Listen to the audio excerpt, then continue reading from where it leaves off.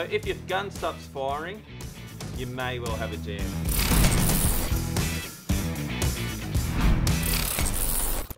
So first things first, before we investigate that, let's make the tool safe. Let's take out our fasteners, open the magazine cover, take out our fasteners, and I can straight away see that I've got a nail jammed up here in the nose of the tool. So let's go ahead, close that up for the moment. Let's take out our battery.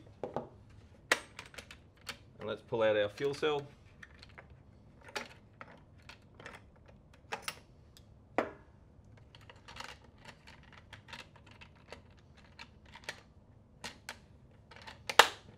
Okay, now the tool is safe to work on, and I've got to get that nail out of there.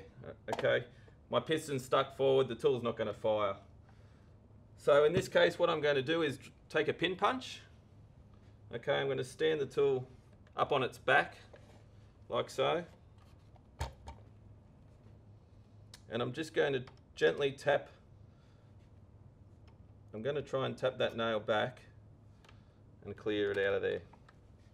So I put my pin punch down through the nose of the tool, take a hammer, and just give it a couple of gentle taps.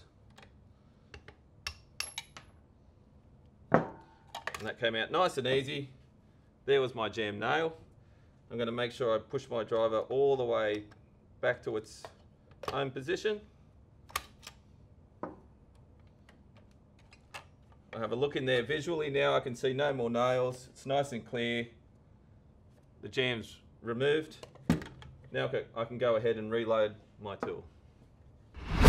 If you're having trouble clearing your jam, take it to your nearest authorised service centre.